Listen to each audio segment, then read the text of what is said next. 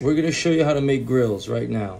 You might have seen me screaming at David and Yuri, but now I'm going to take you on a different type of spin because we have 80 years of business experience between us, and we're going to resolve our differences and make it positive, right? We're showing you how David and Yuri manufacture grills in their factory. In all reality, these guys built a fantastic, amazing factory, and not a lot of people can produce this type of product, and you've never really seen this exclusive look inside. Right now, we're about to heat up this 14-karat mixture. What you're seeing now is that heated gold melted down and being injected using gravitational forces into the mold of the grill that's inside this container. This is what the grill looks like once it's pulled out of that bath. It needs to be sanded down, needs to be thrown into the tumbler, cleaned up, and get ready for polishing. The whole challenge with Grillz is to have the connect that could really do this type of work, and now you could actually join in the business with this mold kit. The kit is item number 4747 on TraxNYC.com, and the plug is Gold Teeth USA.